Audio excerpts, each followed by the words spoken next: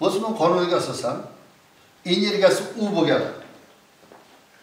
Potensial energiyasi U ga teng bo'lgan molekulalarning ulushi N taqsim M0 birdan kichik edi. Ya'ni temperatura 0 dan katta bo'lganda N 0 dan kichik.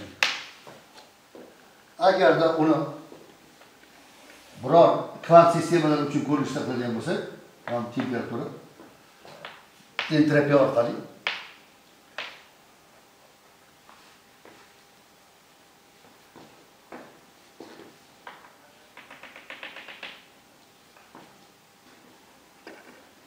nol kelganda entropiya 0 edi.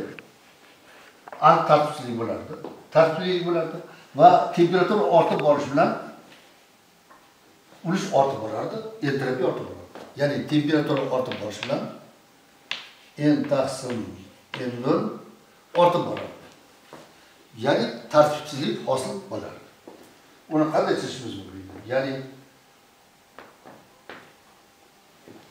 biror kvant sistemasini oladigan bo'lsak, energiya bo'yicha, ya'ni zarrachalar qandaydir energiya bo'yicha taqsimlangan.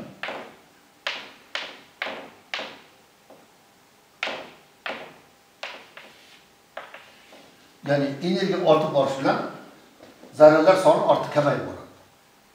Va endi temperatura ortishi bilan, plyus cheksizga qo'yganimiz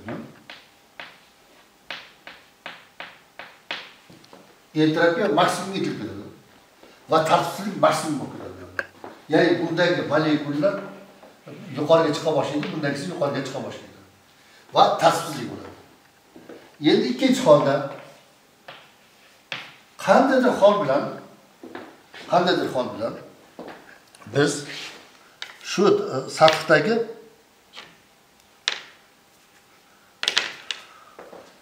zarralarni o'zgartiraylik taqsimot.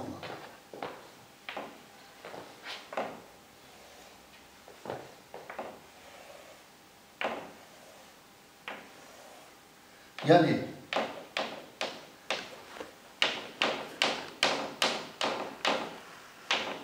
yuqoridagi manba nimalar? N'lar. Mana N0 katta bo'lib ketdi.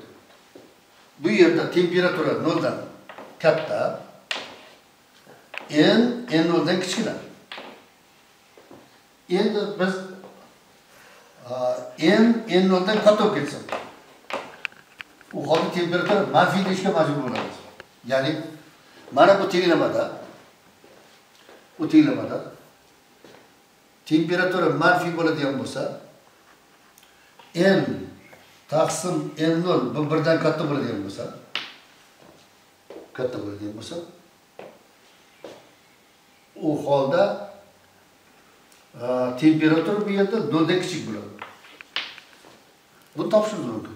Mana bu yerda logaritm N taqsim M0 barobar minus U taqsim K ga teng.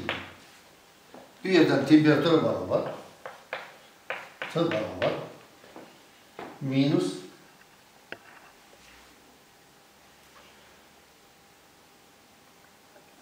U taqsim K logaritm N taqsim M0 ga teng. Ko'rib turibsizlar, birinchi holda N0 dan katta bo'ladigan bo'lsa, N0 dan kichik bo'ladigan bo'lsa, u da logaritm birdan kichik sonli manfiy bo'ladigan bo'lsa, temperatura 0 dan katta chiqadi. Bu yerda temperatura 0 dan katta. Endi ikkinchi holda ko'raylik. Mana bu yerda N katta, N0 dan 0 dan katta. U holda logaritm 1 dan katta.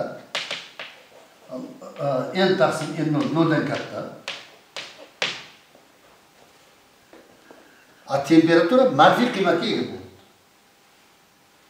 Qandaydir temperatura maksimumga ega bo'lganda faraz qilamiz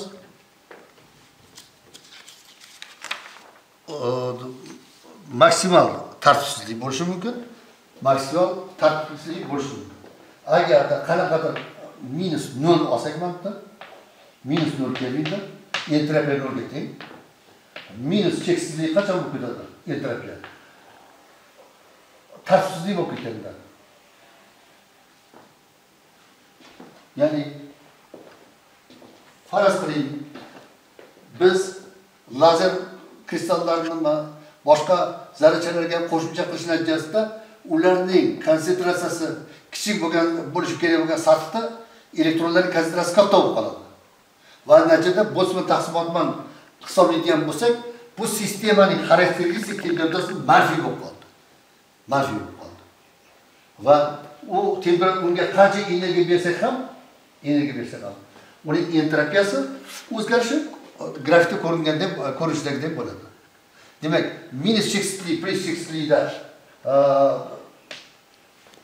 normal kristallar uchun, normal sistemalar uchun temperatura ortib borishi bilan tartibsizlik ortib, entropiya ortib boradi. Manfiy temperaturalarda esa teskarisiga. Ya'ni -0 kelganda entropiya maksimum bo'ladi va keyin tartibsizlik nima qilib kamaysa, energiya ortib borishi bilan temperatura, manfiy temperatura ortib boradi bu yerda. Ortib borishi bilan manfiy temperatura qiymati ortib boradi va tartibsizlik ortib boradi. Demak, manfiy temperatura qay vaqtda ishlatiladi? Masalan, sizga lazer kristallida temperatura faraz qilaylik, -150 kelvinlik kristal bor sizda. Kristal. Bu degani kristalning temperaturasi 150 gradus emas, minus kelvinda.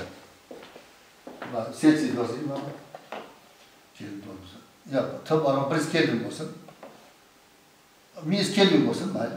Minus 150 kelvin bo'lsin. Minus 150 kelvinlik tushuncha temperatura tushunchasida yo'q. Absolut 0 gradus kelvin dedik mana termodinamikaning 3-qonuniga asosan. Minus 150 gradus kelvin nimani xarakterlaydi? Mana bu qiymatni xarakterlaydi. Xarakteristik temperatura. Mana shu potensialni uga teng bo'lgan zarrachalarning konsentratsiyalarining nisbatini ko'rsatadi. Demak, sizga berilgan kristal bo'yicha berilgan potensial energiyada konsentratsiyalar nisbatini topa olishingiz mumkin bo'ladi. Demak, bu temperatura, manfiy temperatura, xarakteristik temperatura bo'lib, shu temperaturada zarrachalarning potensial energiya bo'yicha taqsimotini xarakterlash uchun qo'llaniladi.